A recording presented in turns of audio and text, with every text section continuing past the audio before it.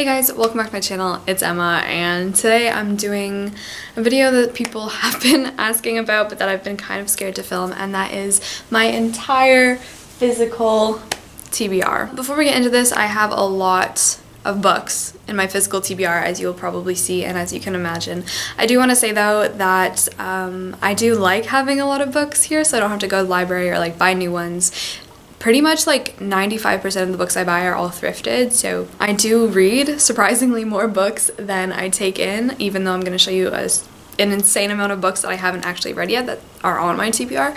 I do read more than these. So because I have so many books, I decided to split this video into categories, and the kind of breakdown of the video will be down below. So if you want to skip to like fiction or YA or nonfiction or mythology, like whatever, like it'll be basically there for you. So but I do want to say as well, please vote for like either your #1 book that I should prioritize or that I should read first in my whole TBR, or feel free to vote by category. I think that would be cool too, so to see like what book I should read first in like YA or children's or whatever, horror. So yeah, but without further ado, let's get into it. I think I am going to start with children's just because those are the least amount of books I have to read. This might be quite a long video, but let's get into it. So I actually only have 3 children's books that I own that I have not yet read, and they are The Amber Spyglass by Philip Pullman and Anne of Green Gables by Lucy Maud Montgomery. Okay, so now I have some YA books that I have not yet read. The first one is The Enchanted Sonata by Heather Dixon Walwork,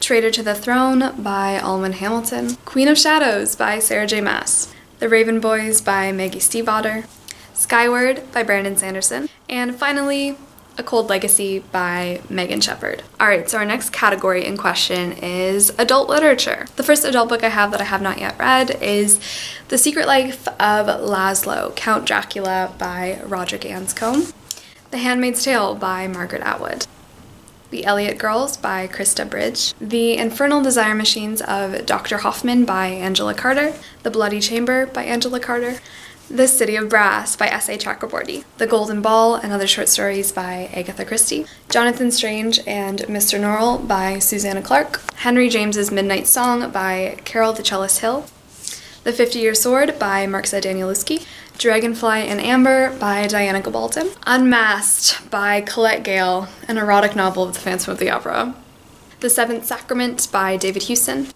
The Vampire, The Secret History of Lord Byron by Tom Holland, The Haunting of Hill House by Shirley Jackson, and We Have Always Lived in the Castle by Shirley Jackson, Nevernight by Jay Kristoff, The Paris Wife by Paula McLean, Tulip Fever by Deborah McGack, The Dante Club by Matthew Pearl, and The Dante Chamber by Matthew Pearl, Interview with the Vampire by Anne Rice, If We Were Villains by M.L. Rio, The Nightlife of the Gods by Thorne Smith, The Horrific Sufferings of the Mind-Reading Monster Hercules Barefoot, His Wonderful Love and His Terrible Hatred by Carl Johan Wahlgren, Nervous Conditions by Tsitsi Degaremga, A Dance with Dragons by George R.R. Martin, Blood of Elves by Andrzej Sapkowski. I'm so sorry if I said that wrong. We now have the very specific category of retellings based on Greek or Roman myth. The Silence of the Girls by Pat Barker, Alexander, The Ends of the Earth by Valerio Massimo Manfredi, The Song of Troy by Colleen McCullough, The Venus Throw by Stephen Saylor, The Amber Road by Harry Sidebottom, The Egyptologist by Arthur Phillips, and The October Horse by Colleen McCullough. Okay, I think now I'm going to move on to my poetry collections that I haven't yet read. The Complete Poems of Emily Bronte, The Collected Poems of Emily Dickinson, The Collected Poems of Arthur Rimbaud, The Selected Poetry of Rainer Rilke, and The Poetry of Rilke, Selected Poems of Ezra Pound, Miscellany 2, A Visit to Grandpa's by Dylan Thomas, Yeats, Selected Poetry, and the works of John Keats. Alright, now we're going to move on to classics of literature, of which there are quite a few, so get ready. Dante's Inferno, The Quest of the Holy Grail, A Midsummer Night's Dream by Shakespeare, Macbeth, The Merchant of Venice, The Italian by Anne Radcliffe, A Vindication of the Rights of Women by Mary Wollstonecraft, Sense and Sensibility by Jane Austen, The Legend of Sleepy Hollow and Other Stories by Washington Irving, Narrative of the Life of Frederick Douglass, an American Slave, and Incidents in the Life of a Slave Girl by Harriet Jacobs, The Lady of the Camellias by Alexandre Dumas, Fils, Moby Dick by Herman Melville, The Woman in White by Wilkie Collins, Great Expectations by Charles Dickens, The Idiots by Fyodor Dostoevsky, War and Peace by Leo Tolstoy, The Selected Letters of Oscar Wilde, Lady Windermere's Fan by Oscar Wilde, De Profundis by Oscar Wilde, The Turn of the Screw by Henry James, Stories of God by Rilke, In Our Time by Ernest Hemingway, The Sun Also Rises by Ernest Hemingway, Tender is the Night by F. Scott Fitzgerald, Snow Country by Yasunari Kawabata, H.P. Lovecraft short stories, Finders Keepers by Seamus Heaney, Beloved by Toni Morrison, 100 Years of Solitude by Gabriel Garcia Marquez, The Unabridged Journals of Sylvia Plath. Alright, and now we'll move on into our second last category, Classical Studies.